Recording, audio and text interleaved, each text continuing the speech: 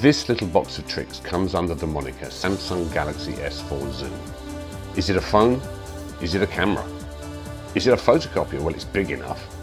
But who cares? Well, not me for one. But by way of a backstory, I've had this camera for a while now, and like me, it's way past its sell-by date and a bit useless.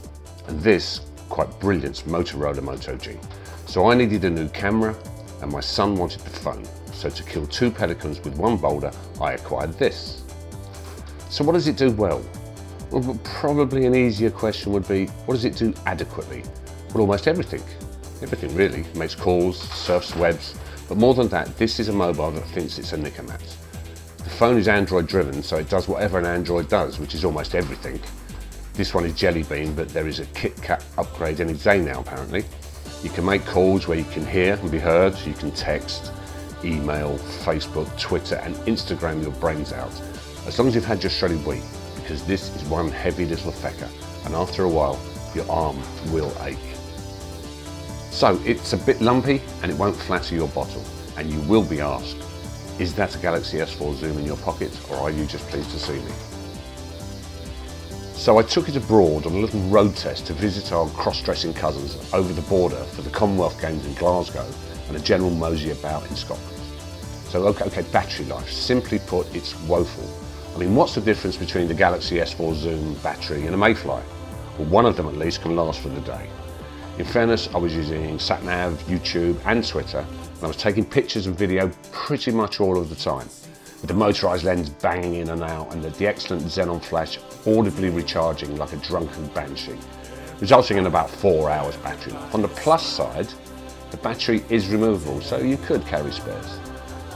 The touchscreen is at times well touchy. Sometimes it twitches and it glitches and randomly opens apps and removes icons, but most of the time it performs perfectly adequately. However, after 2 complete meltdowns requiring battery removal to restore the status quo, it is quite apparent that this little beast is a trifle underpowered. So is it any good as a camera? Well, yes, it is, as long as you don't mind growing old as you wait for it to come on. I've got some nice pictures. The 10x optical zoom is really useful, but jerky in operation. It's good for reframing, but not for smooth video zooms. The autofocus is fast and accurate, and the macro is pretty good too.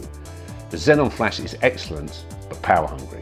And the dedicated shutter button here is nicely placed and weighted. You can stick up to 64 gig in here, giving you plenty of storage. So all in all, if you've got the patience to dig into the settings, it's a terrific little camera with a shed load of controls and effects. And if you want to just point and shoot, it does that pretty well too.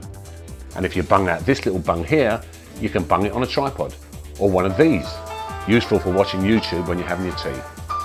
And be honest, who doesn't like a 10x optical zoom? Here's a few more shots taken up north in Bonnie, Scotland.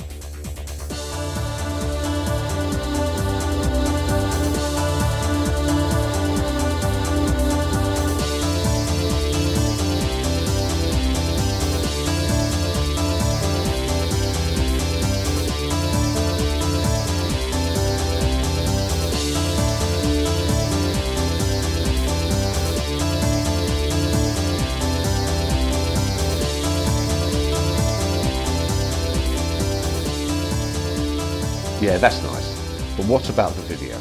By all accounts it's 1080p, 30 FPS and loads of other incomprehensible numbers, but despite this, if you're not overly fussy, it takes pretty nice video. The sound quality is what you'd expect, you know, could do better. And if you zoom while shooting a video, it lays a screech from the zoom motor on the soundtrack. There is an ability here that dips the sound when zooming, giving you 2 choices on your audio, dippy or screechy. There is a simple way around this. Bung in your headset and use this mic and wallop, screech and dip free, and with just as much dubious quality as the onboard mic. Annoyingly, when holding the camera, if your thumb sits here over the return button like mine does, a couple of unintended touches and it's good night camera. I mean, I'm not sure how you're supposed to hold it, let alone use the zoom wheel here at the front, which is unresponsive and well, a bit rubbish really. And if you try to use the volume rocker to zoom, it turns up the volume. That's really useful. So you are stuck with using the on-screen zoom icons, which I found twitchy, intimate and badly placed. And through the constant fear of dropping the camera, the phone, the more observant among you will have noticed, I've been forced to give it a strap on. more bleeding bulk. But what does the video look like? Well, here's another little Muriel, once again taken in the land of sporrans and bagpipes.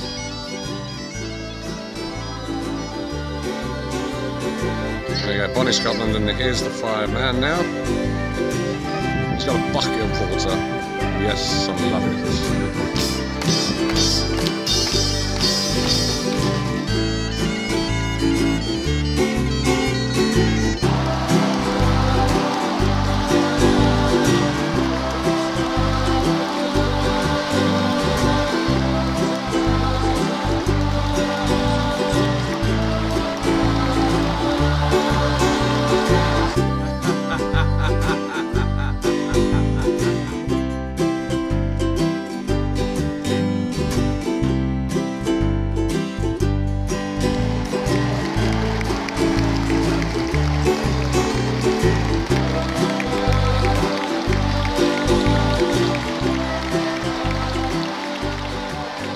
Incidentally, it comes with a great little app called Watch On, and because the device has one of these, an IRB or infrared blaster, you can use it to control your telly, complete with a program guide.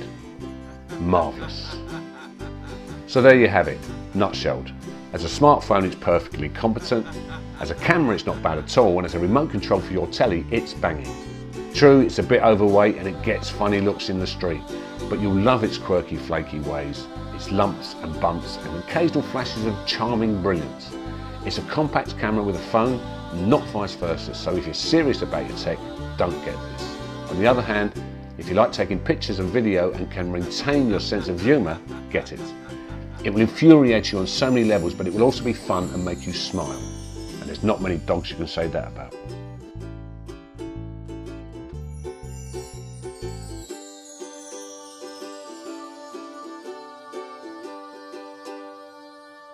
Ha ha ha ha ha ha ha ha ha ha ha.